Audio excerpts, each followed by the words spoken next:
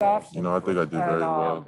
I wish I did better in certain things, but generally I think it was a good day. What are some of those things you thought you could have done better? Because we all kind of see the numbers. 40, I wanted a 4.35, so I came a little short on that.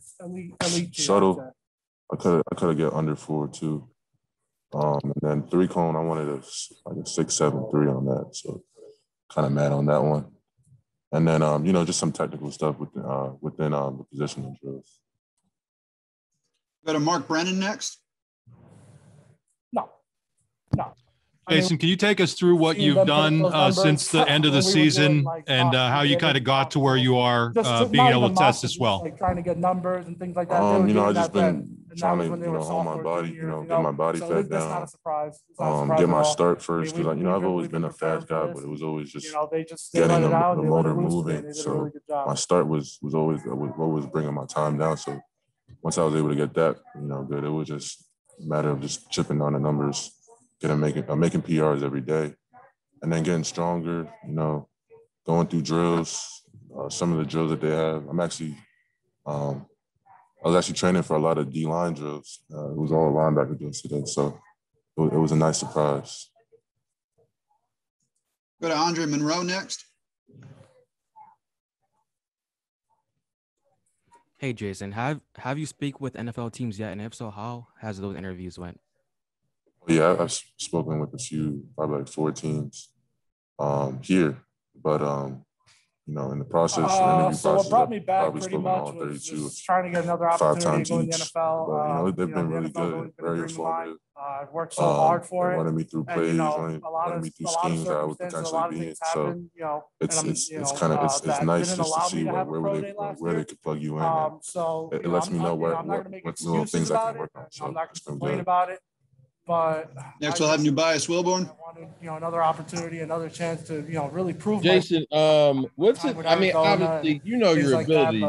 What's it like when you get to see the timeline on Twitter and all the people talking about how much you've improved in your ability? What's it like when you get the recognition? How to really, stay strong mentally and it's cool. A lot of people. It was a really rough season, so they're always going to talk. So it's just good to just prove myself, show scouts, put it down and just let people know these are really my numbers. People wouldn't believe it. It's an anomaly. It can't really happen, but I just did it. So it feels good to just let people know who I am, like show people who I really am. And I could have done better in a few things, but it feels nice to get the recognition. We go to Nick Farba next. Mainly myself. Hey, Jayson, at the end of the day, it's a large presence of mentality.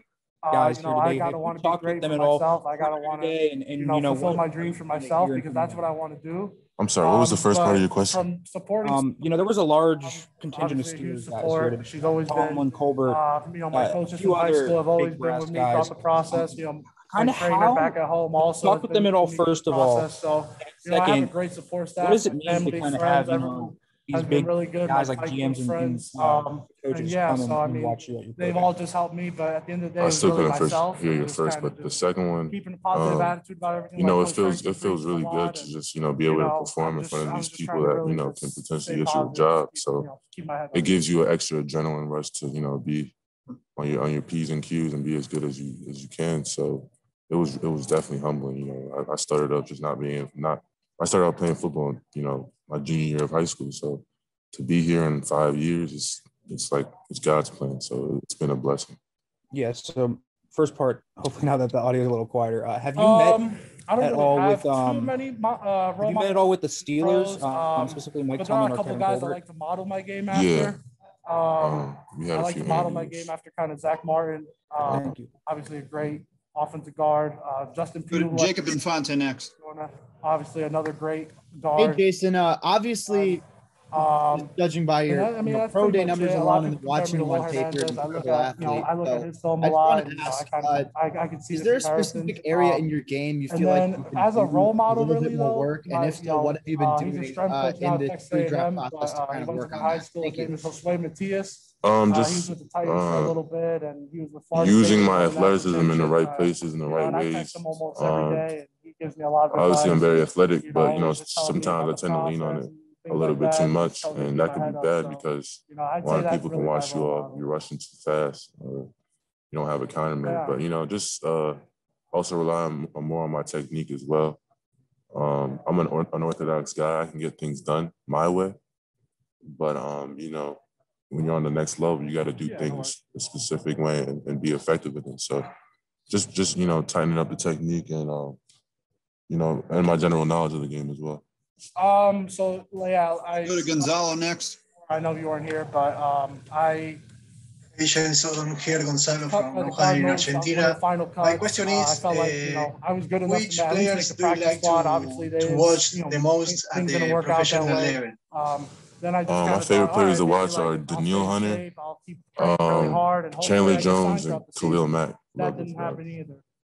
So me and my agent were kind of talking about it. We're like, all right, so maybe we'll wait for futures deals. We'll see what we can do. We'll go to David Miller next. And no one calls. So I know I'm a good player. I know. Hi, Jayson. How you doing? I'm a hard worker. I do the right things every day. Are there any players that you're looking forward to going up against the NFL, whether it's a quarterback or even I just really wanted another opportunity, especially not having a pro day last year. Are there any quarterbacks or tackles looking forward to? All of us in the 2020 class. I just want another opportunity because I know I can. No one specific. I have a few guys in my head, but I'm not going to say it just to start some beef. I really just was trying to get an opportunity to really prove myself in front of scouts. Go to Mookie Hawkins next. Yeah. Jayson, Mookie Hawkins, Buffalo Sports 1080 Buffalo. How's it going, big guy? Good. How you doing? I'm doing good. Now, 4'3", that's unheard of for a guy your size. And, I'm quite sure you're going to be hearing these knocks all day long about, oh, you didn't get sacks last year, or, you're very green. What do you have to say to those general managers and scouts that's going to, ask you those questions, obviously? And has the Buffalo Bills been in contact with every morning, just, hoping an opportunity would come. And, the Buffalo Bills have. But in terms of the zero sacks thing, it's like, it's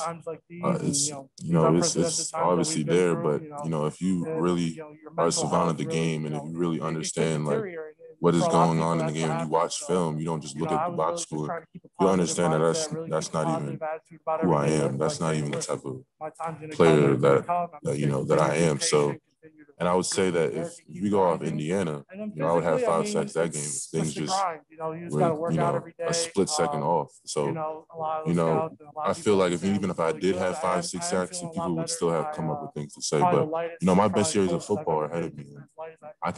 This is probably the best thing that could have happened to me because I'm using it as motivation. People said that I was a pass rush specialist the year before that. Now they're saying I can only pay the run. So, I use all this stuff as motivation, and it's just helping me to become more of a complete football. Absolutely, man. Appreciate your time, and the Bills definitely know. Thank you all. Thank you. Appreciate it. Say Buffalo, Dante Lastinger. Thank you. Appreciate it. Hey, Jayson. In early mock drafts, some of the experts and analysts have you been selected by the Bills with the 30th pick. What do you know about Buffalo, and what are your thoughts on the organization? I would love to go to Buffalo. I would love to, be in upstate New York. But I know a few things. I know it's it's a good organization, but I'm not going to say too much things. I don't want to. If there's any tampering rules or something like that, but I love the organization. Thank you. Audrey, back to you. Jayson, I just want to go back to you and Micah training together. Obviously, you guys have had a ton of fun working together over the years. What was it like? What's maybe the most impressive thing you saw him do? How competitive did it get? Man, I feel like there should have been a documentary on how we were working in Santa Ana, California. It was just so intense. So like every single day, every single session, it was just PR. Oh, look what I got. Oh, okay, I'm going to beat you. No, you go first.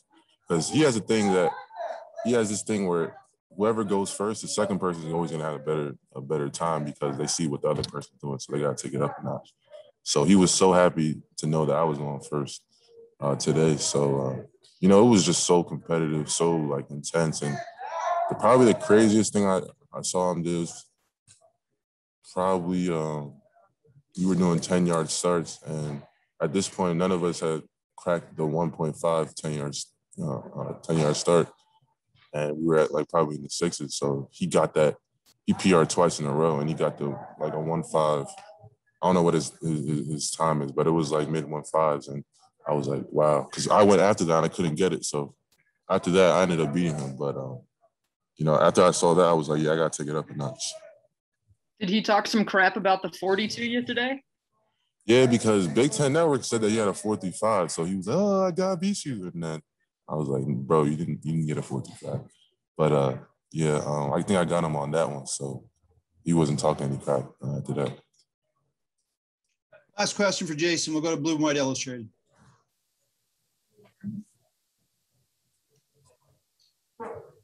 Is that me? Yes, sir. Oh, hey, Jayson, what's going on today? Congratulations on your pro day. Thank you. How you doing? I'm doing well. I want to ask you, how did 2020 affect your development? Because you mentioned you've only been playing football since your junior year of high school. How did 2020 affect your development as a pass rusher, and how have teams approached that with you? 2020, it was like, it's weird because maybe the production wasn't there, but in terms of just skill-wise, I was way better this past year. So, it just helped me to understand what I have to really hone on. I was focused on just trying to have flashy moves, but now I can really hone in on speed to power, hone in on, timing the hands better, and hone in on, confronting the tackle instead of, trying to run around him. And, that's only going to make my game even better. So I'm really, really happy that, it was bittersweet that I had, 0 sacks, but I just know that it's going to be crazier once I really know what I need to work on. All right. Thank you, Jayson. Thank you.